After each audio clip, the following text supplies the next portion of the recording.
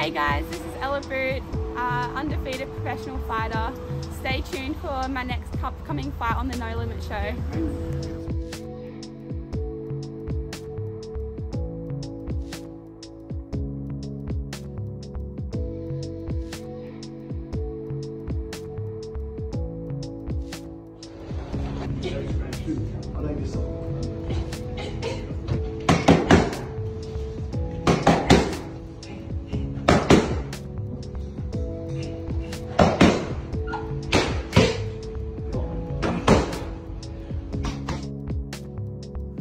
If you haven't already, please subscribe to my channel and enjoy the show.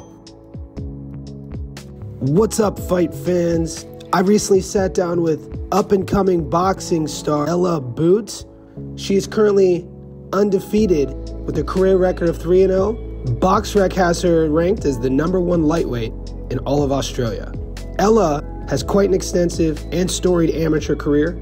She was a champion in karate before she transitioned to boxing, and that also showed great success with her becoming a youth Commonwealth Games gold medalist. This is her boxing story.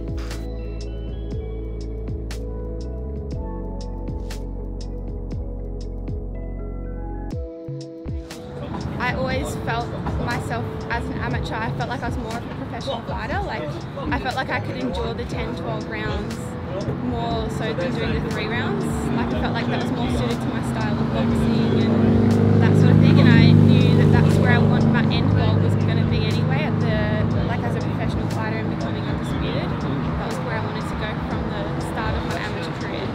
It's a fascinating story. If people look your name up, they're going to find these things. They're going to find statements from you over the last few years saying that, you know, you made this move to connect these dots, you know, coming from Canela, traveling to Sydney to train with Johnny, or you started in Queensland though, yeah. And then you came down south, and you said you have these goals of becoming a world champion. No, there's no ifs, ands, or buts about it.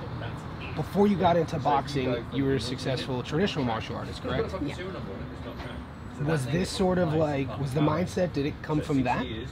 Yeah, it definitely did, because when I did karate, I did karate for 9 years, and I was competitive in that, and I won a few like national titles and things, and then my next goal was the Olympics, but karate wasn't in the Olympics at the time.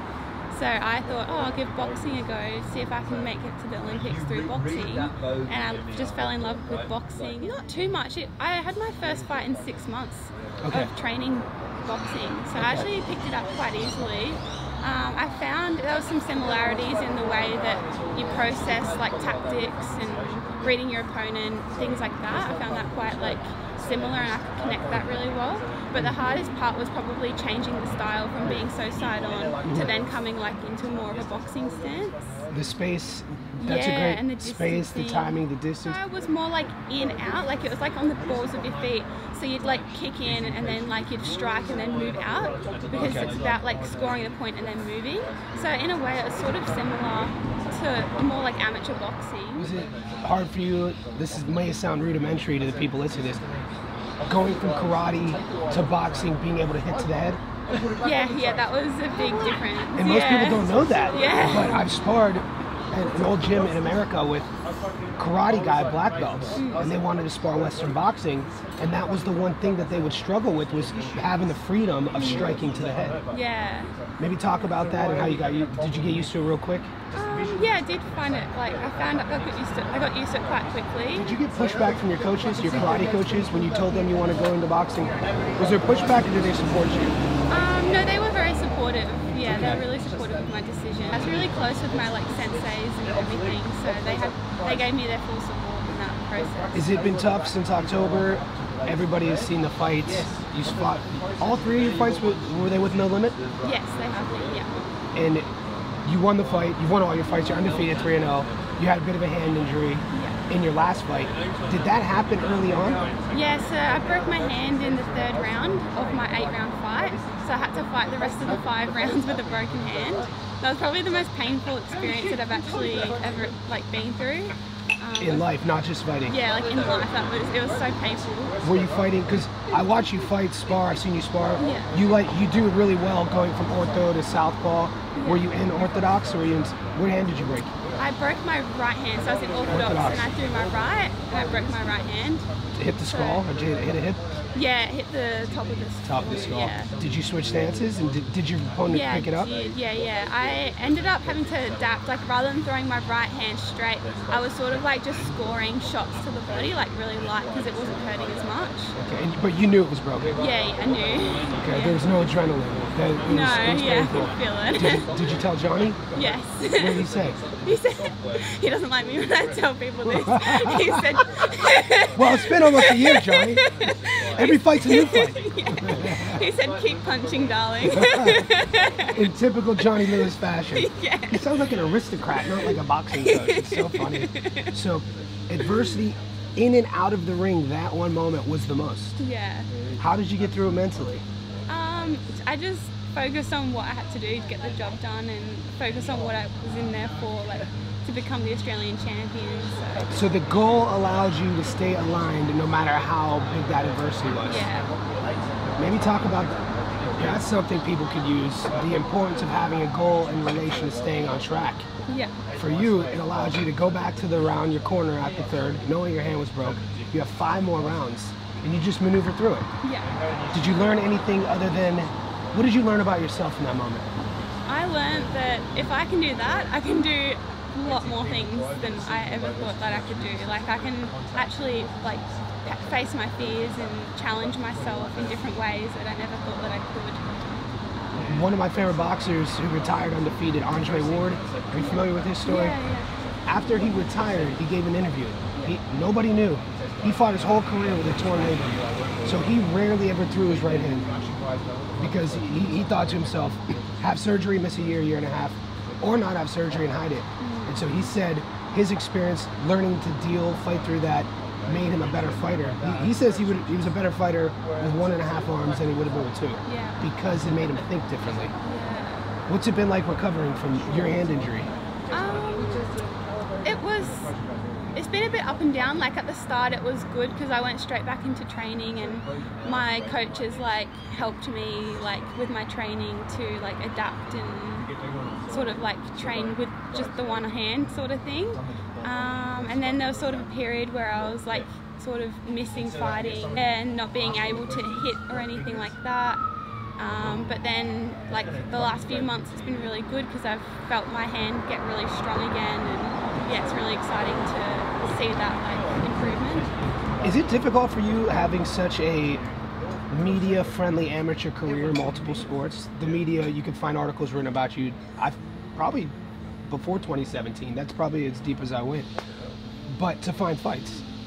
Is it hard for you to fight, especially within Australia? Yeah, it is. Because I went to see you spar one time, maybe it was before your last fight, and a couple of the girls before you got there had filled me in that you were coming, and they both had said to me, I'm not gonna say any names, they both had said to me, Ella Boots, she's a beast. So they were, and these are your sparring partners. So maybe talk about the frustrations of that, and that's sort of part of the landscape that your fans probably aren't aware of is, you know, good hand or not, the difficulty of finding opponents within the country. Yeah, it is really tough. Like, I've always had to fight up weight divisions to... Three, yeah. All 3 of my fights I've had to step up weight. Didn't you fight up 3 weight divisions though, or was that? Yeah, I did. I stepped up 3 weight divisions in my second pro fight. Now what does that mean? Does that mean on the day of the weigh-in you still both weigh the same? Or you never, you weigh in 3 weight divisions less and just fight at the weight that she weighed in at? Yeah. That is wild, just so you can fight? Yes. No wonder. I mean, people don't understand that the weight classes are weight classes for a reason, especially when it comes to power. Yeah. Are you able to tell is it noticeable for you when you're fighting bigger girls? I haven't noticed it really. Like, I kind of think it's more of an advantage for me to fight bigger girls as well because I'm faster than them and I feel that I can handle the power. I haven't had any experiences where I've been hit and sort of been like in shock or anything like that. Probably my like tactics and reading my opponents and sort of like understanding how to beat different styles. Having watched your 3 fights and watched you spar, I would have said your fight IQ. Yeah. That, for me, as a fan, spectator of the sport, somebody who writes about the sport, when I see you fight, that's the first thing I notice. And then you hear about the amateur career, the fight IQ, but you also have the physical attributes. You're still so young as well. I have a friend, she's in her late 20s, she is a MMA fighter, and she was telling me the other day that she's just now feeling that she's getting into her physical peak, her prime as an athlete, both physically and intellectually. When you hear things like that, the room that you have to grow, the career, the goals that you have in front of you, maybe talk about those feelings. How does that make you feel? Yeah, that makes me feel like really passionate about the reason why I do it in the first place. Like having those goals and like looking at them every day. Like, what is your reason? My reason to inspire people, be that role model to younger girls, to make myself and my family proud. Are you the type of person to use negativity as fuel, or do you just tune it out? I know some people, they read negative comments or they wear on their shoulder the haters who once said you can't do something, so that's what fuels them. Are you that way, or do you, what sort of, when you're getting ready in prep, you have a fight coming up, is it the main goal of being a world champion that drives you? Is there anything else? Not really. The negativity I don't really focus on too much. I think that's something I probably would think of afterwards, and but I wouldn't really touch on it too much. Like, if I was to prove someone wrong, I don't really care if I do them or don't really. But maybe talk a little bit about, share with us if you can, your upcoming fight. Yeah. I couldn't find anywhere online about it. Do you have the date, time, place, opponent? The date is the 23rd of July, and I believe it will be in Sydney on a No Limit show. Women's boxing, but Aussie women's boxing, yeah, who are fighting internationally, yeah, and being part of that, what does that feel like? Yeah, it's so inspiring, to see other women striving towards achieving success in boxing and everything like that. And it's really nice to be a part of it as well. And to do you feel connected to the other Australian women who are building their profiles? Is it a community? Yeah, it is. Yeah, for sure. I feel like the Australian girls all support each other, and there's no not much really negativity. If you were to take what you look like in October, your performance as a whole, and what you envision the performance in July will look like, what are some of the things your fans can expect differently from you in your upcoming fight? More power in my punches. I believe I have the strength to be stopping my opponents, especially at my weight division. So that's something I've been working on throughout my long time off and everything to build my strength up.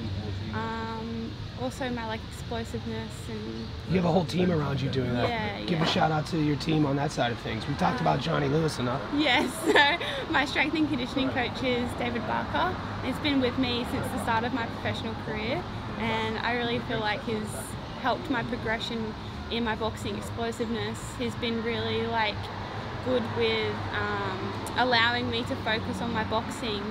So it's been he says strength and conditioning isn't the main part of what you do. Your boxing is the most important part. So the strength and conditioning is just helping your boxing rather than mimicking it, sort of thing, if that makes sense. Mm-hmm. And so it's a Thursday afternoon here, you're preparing for a fight.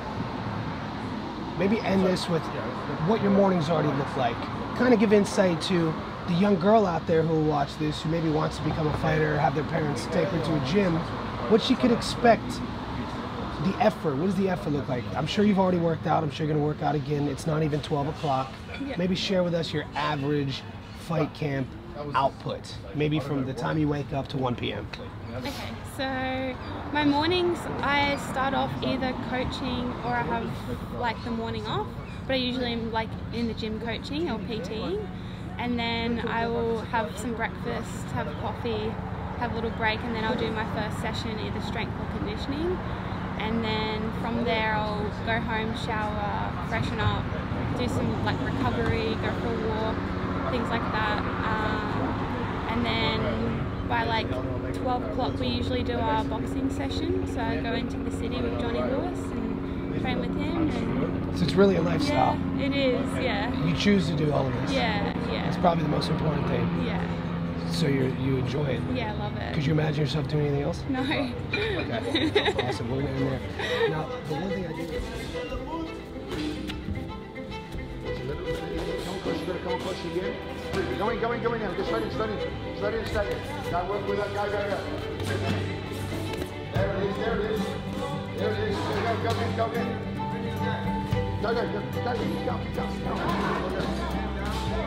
Now. Go. The first 30 seconds. Yeah, good girl. Push it back, go. Push it back.